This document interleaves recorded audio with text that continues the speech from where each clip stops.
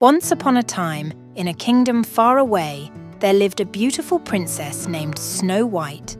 She had skin as white as snow, lips as red as blood, and hair as black as ebony. Snow White's wicked stepmother, the queen, was jealous of her beauty and would ask her magic mirror daily, "Mirror, mirror on the wall, who's the fairest of them all?" The mirror always replied that Snow White was the fairest.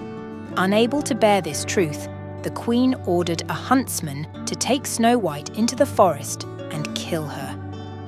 However, the huntsman couldn't bring himself to harm the innocent princess, and instead warned her to flee.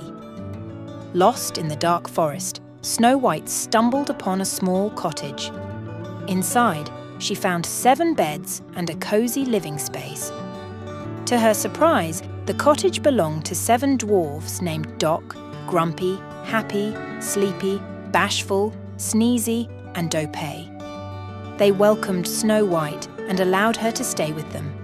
The dwarfs soon became fond of her kindness and cheerfulness. Meanwhile, the jealous queen discovered that Snow White was alive, so she concocted a plan.